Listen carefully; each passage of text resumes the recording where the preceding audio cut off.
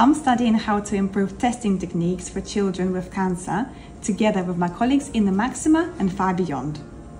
I'm working on a new technique called liquid biopsy.